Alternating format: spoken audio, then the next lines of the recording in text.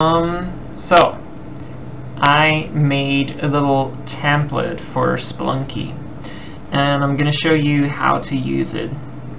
It'll help you make a custom character, and it's not gonna take all of the work out of it. It's just gonna hopefully speed things up just a little bit for you.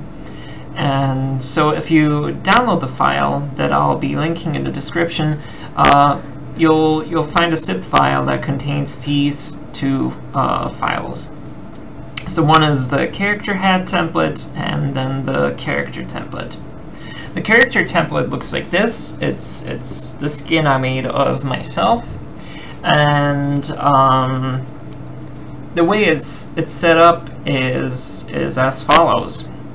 So here you've got like the background layer, and first of all, if you're going to save the file, the final file, you need to not have the background layer active, or else it's going to not look good. You're going to have a white background surrounding the character. And you will need to have this transparency fix layer of like just black 1% color activated. And just like for working on the custom skin, you'll want to have like the background layer on, so it's just a little bit easier to see what you're doing compared to like Photoshop's transparency chest grid.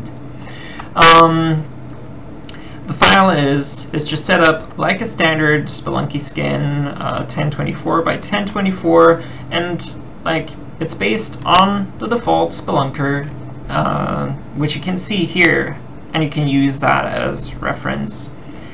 And just show it or not show it, just if you're looking for a reference. As you can tell, like the body itself is just the same. It's just a recolored version.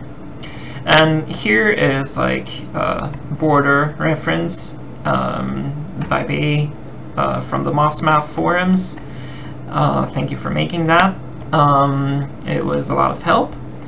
Basically, you'll not want to cross these borders. Your character can like stand into the border just a tiny bit, but you definitely don't want to cross the border, or else it's going to look bugged out in the animation frame. So now to get actually into the nitty-gritty of things. I hope you're fluent in Photoshop. Otherwise, this is probably going to be a bit difficult. Just if there's something you don't understand, feel free to ask a question in the comments, or ask me on Twitter, or just look up a Photoshop tutorial. But basically, the way I've got it set up is like I've got all these folders here, and there's a folder for body, and this is where the template is just from the default Spelunker skin. And the way I've got it set up is like I've got individual colors in here in this folder. And as you can see, if I deactivate that, just the default skin under there is just plain white. So you can go in there and you can just select whatever skin you want. And you can just like select any kind of skin. The character color, that's for the ghost. You can make a green ghost if you want. You can just double click this layer and all of these layers, and you can change the color to whatever you want it to be. So let's say you want like darker skin. You'll see that reflected, and keep in mind that you can change the layer settings. My Photoshop interface is in German, so hopefully that won't throw you off too much. The default setting for hands is color, but obviously, for example, if you want a darker skinned character, you can change it to multiply, and that way you'll have like the darker skin color that you picked overlaid over the shading that's still there from the default Spelunker skin white it out. So basically, yeah, the same goes for the jacket, whatever. Obviously, for example, if you want like a more crazy contrast or whatever, you can just copy the same selection I have here for the jacket, for example, just by pressing Control and clicking the mask, and then you could, for example, just go make a new layer with the curves, and then like edit that to be brighter or even darker, or just have a more extreme contrast, you know, whatever you want. You already have that selection there for the entire sprite sheet, and you can just like select every time the shirt shows up by pressing Control on the mask for the shirt, the pants, the shoes, or the jacket. Obviously, like if you want to use a different Spelunky skin as a basis for the body, you'll have to, you know, just copy that in there and work with it yourself. But this is the body that was used for most of the skins in the game, so that's the one I used for this template, and so I hope that works out for you. The rest of the thing is set up is, as you can see, I have all these different heads here, and what it is are linked files. And I mean, I'm just going to switch over to the character head file, and as you can see, I set it up in a much higher resolution than it is here, and that's just because I think that makes it a lot easier to work on it, and just have the final thing sized down for you, but still be able to edit finer details as you want them to. One thing you're gonna have to keep in mind if you're editing this is that I have it set up so that pretty much every head is set up on the same location, like the same basic outline, which is like, as you can see, like the very left corner here of the ear, it stays pretty much the same, even as, you know, the head changes. So even if you change like the facial shape, you'll want to switch that out. You'll want to have it stay at that same position. Obviously, like if you have a more narrow head, you can have that too. If you have a more round or wide head, just the thing to keep in mind again is the border here, and if you have a more narrow head than this skin is set up, then you can also just go in there and, for example, just select all the head layers and then like move it up a little bit or move it down, you know, depending on how high or what shape the skin for your head is. But just to go in here real quick, and just to show you the basics, you'll be able to mess with these files as you want, but basically, let's say I want to make like now a darker skinned character, just to match with the darker skinned hand color that I picked earlier. You can just go in here and just like edit that. Can obviously like also just go in for the hair, and let's say we would just want to recolor that. You could just like mess around as you want in the accidentally change the transparency, no big deal. But yeah, you can just go in here, change the color of the default base color, you can change the shading, or obviously I'm sure you'll want like a different color for your character, not just a different color but also different style, so you can just do whatever.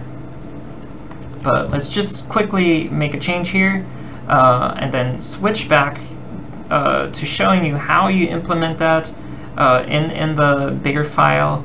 Just set up a little bit of a difference so you can actually see that difference. Okay, so let's say this is what we want, and now we're gonna have to save this as just a standard default PNG file. So you can just save for web or save as and save as a PNG. Doesn't really matter. The final outcome will be the same. And now, if you're here in this template, just save it into the same folder where you have those Photoshop files, and then just save it as character head. And in this instance, just look at the default layer name for the folder that I picked, just to help you figure it out a bit, because if you're looking for the same name in the two files, it'll just make it a bit easier if it's named the same, but you can name it whatever you want, frankly. So we've got that saved, and now we're going to go into head standard, and you'll see this file here just shows that there's a file that's placed in Photoshop, and you'll open it up and you'll see there's also a folder copies. And as you see, the standard head has quite a lot of instances of it, and just the special animated version of the head, or the ones with different expressions, are much less common. Alright, so you'll have the character head, the standard one that you saved, and you'll want to replace it with the new file that you saved just now. And just right click on this first instance. You don't have to worry about the copies, that's just going to be updated automatically. Just right click on here, and my interface is in German, but in English it should be something like replace file, or just find a new file. I think it should be replace file, yeah. But once you have that, then just select the standard head, and boom, and you have that updated across the whole skin wherever that same instance of the head is placed. And yeah, that's pretty much it. If you want to keep changing it, then just keep looking at all these different ones. This is for the head wanted poster. I like to make it look crazy, like the shopkeepers can't draw very well. But yeah, as you can see, the elements here are kind of the same, and I just copied and moved them around. There's obviously a few shortcuts you can take, and just copying common elements and then transforming them instead of redrawing everything from scratch.